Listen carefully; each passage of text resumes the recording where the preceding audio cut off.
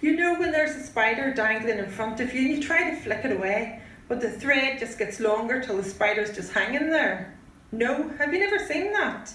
Well, it's awful bizarre the way it happens. Sure, you wouldn't just flick a spider away like that. You look like a nice woman.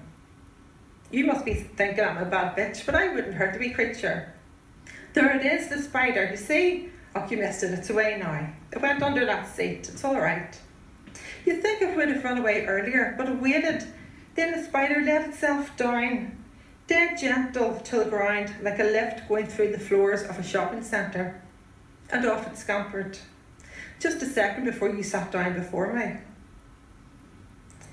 It makes you wonder, doesn't it now, how clean the bus must be? They don't clean buses enough, I reckon. I mean, it looks okay. There's someone's ticket on that seat, and up at the front in the wheelchair area, there's an empty crisp packet. They're tidy, but they're not really clean. When have you ever seen a person clean a bus? I never have. Maybe they do it at night. I never thought about that. Not everyone says spiders are a bad thing. Sure, they eat the flies and flies eat dog shite, muck. So it's okay to have some around. I remember someone saying that. When my sister Emma was visiting me once years ago, she saw a spider in my room. Sure, she hardly comes to visit anymore. She said, I want those cobwebs gone the next time I'm here. And I want the weeds pulled out of that front garden. Do you hear me? Tell those ones working here I need it done.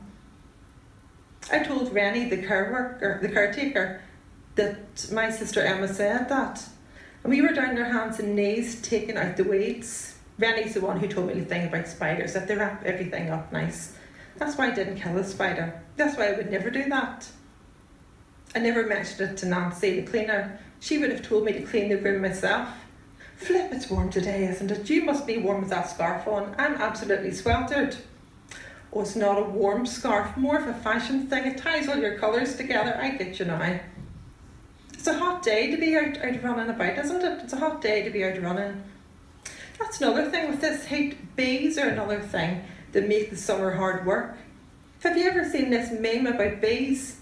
Client Ruth was in work getting her dye put in. She handed Gina her phone and she said, read that meme somebody put on the internet, Gina.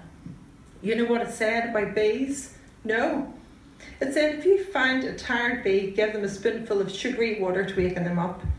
I wouldn't do it. I'd be scared of getting stung. Gina was holding a towel she just used on Ruth's hair to drink up the water from her wash.